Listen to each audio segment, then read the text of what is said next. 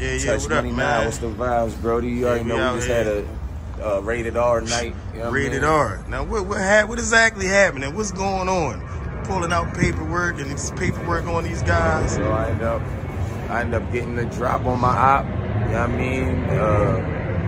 mean? Some real paperwork came on my desk, and I just had to rap about it, bro. You had to rap about it. I really didn't want to, though. I ain't gonna lie. I really didn't want to because that ain't my style. But it's like just who he portrays to be.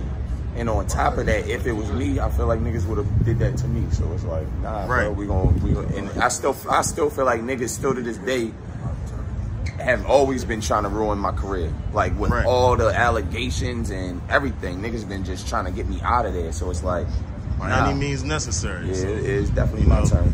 Low hanging fruit, fair game. Yeah, I ended up battling a rat last night. It got crazy. So that paperwork coming out, that's solidified another win. I mean, another run for champion of the year. Another win. I'm mad that I had to win like that, but it's a win. You know it ain't no asterisks in the wins and loss columns. Nah, that's just for us to talk about out here.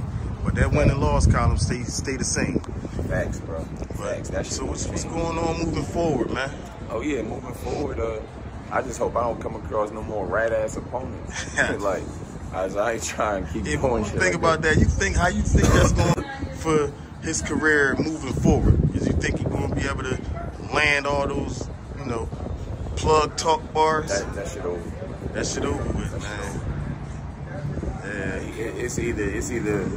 I mean, he gonna have to be a different type of person to still come back to battle rap and be the plug.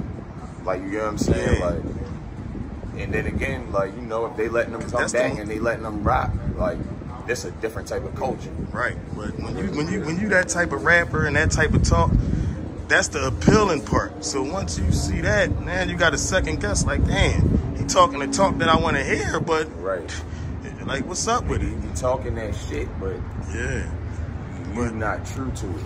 As far as your champion of the year run is still going.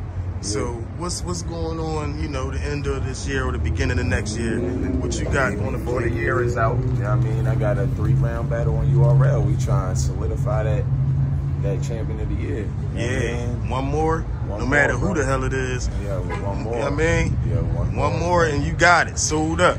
Yeah, sold up. Right after that, we right back to the no entourage shit. You know what I mean? Absolutely. Shout out to my Philly niggas. We right back outside. You got the matchups for the no entourage yet?